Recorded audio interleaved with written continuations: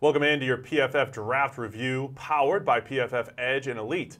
Today it's all about the Los Angeles Rams, who did not have a first or second round pick, Mike, but I think for what they were given, they picked a ton from rounds 3 through 7, and they added some valuable depth to a roster that, looks like they're very close to a potential championship. They had to fill some holes. I don't normally love filling needs in the draft, but when you're talking about a number of picks, rounds 3 through 7, I think they filled the proper holes and did what they needed to do in this draft.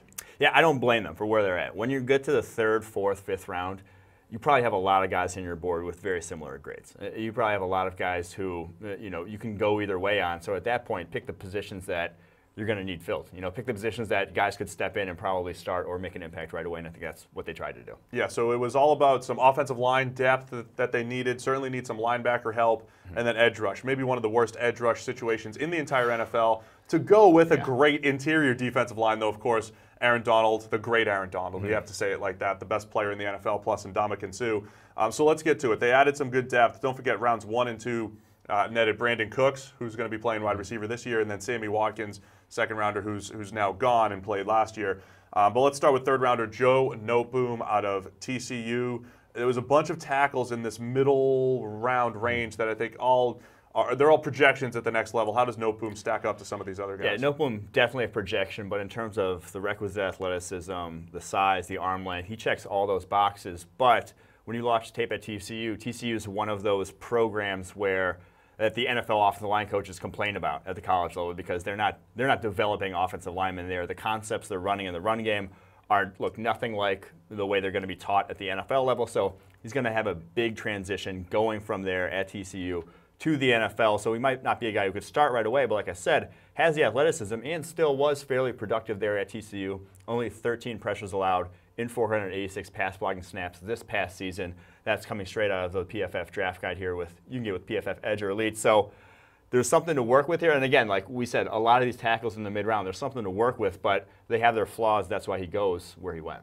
Yeah, and then they go back to the offensive line with Brian Allen out of Michigan State, a guy that's had very productive seasons, 88 overall grade in 2016, 86.5 last year, and we're talking about a guy that's has that interior versatility at guard and center. Is there a perfect position for him as far as either guard spot or center at the next level? I think he's definitely a center at the NFL. I don't think his arm length and size is enough to where I'd feel comfortable putting him at guard. But in St. Louis and the Rams, in the Rams scheme, what they do there is they ask their linemen to run wide. They're not trying to move you off the line of scrimmage. They run a lot of wide stuff. They run a lot of stuff that requires athleticism and technique over pure brute strength. And so I think that's a better fit for him. He just wasn't sort of a people mover in the run game.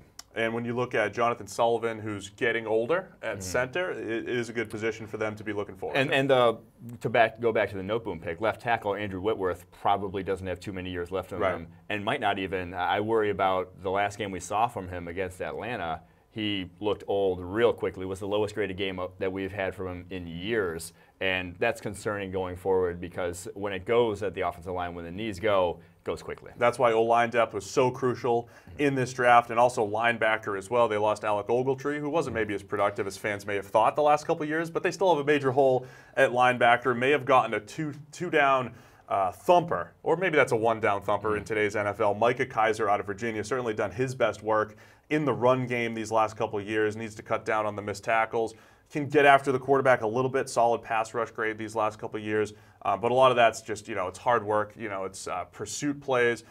Just a guy that I think might actually be able to see some snaps even as a 5th-round pick early in his career. And I will say this, it was a need even if they had Alec Ogletree on the roster. Him and Mark Barron were not nearly as productive as their contracts would have, and draft stats would have had you suggest a season ago. Were sort of an issue, one of the biggest issues with that defense. So adding anything at linebacker can almost be an upgrade there from what they saw. And then their 5th-round pick, Obo Okoronkwo, maybe their best pick of this entire draft, a guy that we had much higher on our draft board as more of a second-round type of player, a little bit undersized on the edge, but I think when you're running this Wade Phillips scheme, you can afford a little bit smaller guy off the edge. What'd you like out of Obo? Because he was very productive his years at Oklahoma. Yeah, I'm a big fan of him. He's an extremely explosive player off the line of scrimmage and has incredibly good balance there off the edge. I think he's the rare, undersized guy with short arms that can actually hold up on the edge and not just be productive as a pass rusher, but also play early downs and be a good run defender as well.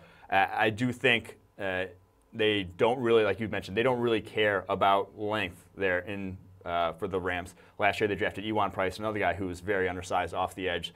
And a lot of teams sort of lose their minds when guys don't have length. A lot of teams push them way down their draft boards, but I've never seen it as being a huge issue. We saw Carl Lawson a season ago fall to the 4th round because he has 31-inch arms and is the most productive, edge rusher in that class as a rookie. So I think Okoronkwo has the ability to step in and start immediately for them, especially with that depth chart. There's absolutely a path to him playing right away. I love that he went to the Senior Bowl and really dominated. The Senior Bowl numbers straight out of the PFF draft guide, because we're the only ones that actually grade every single rep there. He had 7 total pressures on 15 pass rushing snaps at the Senior Bowl. He's been solid against the run these last couple of years. Also has experience dropping into coverage, which is definitely an afterthought when it comes to edge rushers. But when you are in this hybrid Wade Phillips type of scheme, you're going to do it every now and again. It just adds to your value. So Obo, a great pick in the 5th round. Love that. Also loved 6th round pick John Kelly, running back out of Tennessee. Just runs really hard. Kind of reminds me of Mark Ingram light, the way he runs, violently through contact. Is that fair enough on my fair. John Kelly comp? There we go, yeah. And then the rest of the draft is just a solid bunch of 6th and 7th round picks who had pretty good PFF grades, but I want to highlight one. Their last pick, it's Justin Lawler, edge defender out of SMU. I keep saying, Mike, even if they're not as athletic as you'd like, if you get guys that just did the job on the field, that's how I would treat my late round picks. Not get the freak athletes who are unproductive football players. Get the productive football players, even if the athleticism's not great. And I know Lawler's testing is not ideal for an edge. No, yeah, he definitely ran above a 5-second 40-yard dash at his pro day. His change of direction numbers about as bad as that as well. Just not a great athlete, but here's the thing. He's already an incredibly productive football player. He steps on the field, on an NFL field on day one, and you know what you're going to get out of him.